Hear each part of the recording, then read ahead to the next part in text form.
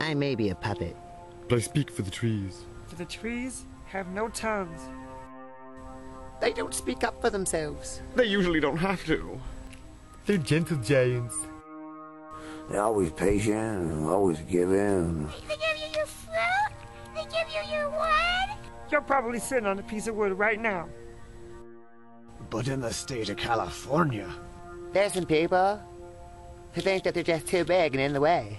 If you've ever driven through Humboldt County on the Highway 101, then you know the Richardson Grove.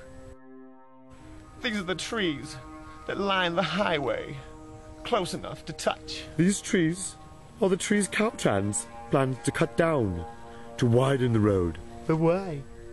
The trees are beautiful. They're worth slowing down for. Maybe we could just make a road that goes around them. No way. We already have a bunch of roads that already do that. So don't just sit there while innocent trees are cut down. Do something about it.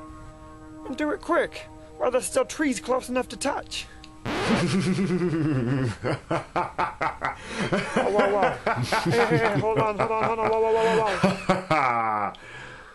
Oh, you and your hippie friends aren't going to be able to save that grove. Oh no, I think not.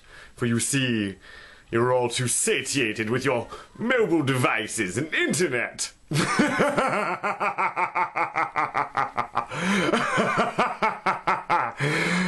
Satiated hippies.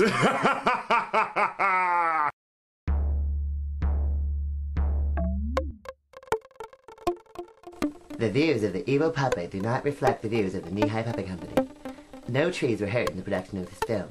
This was not filmed in the Richardson Grove. Any resemblance to the Richardson Grove is completely intentional. You're probably sitting on a piece of wood right now. Satiated hippies.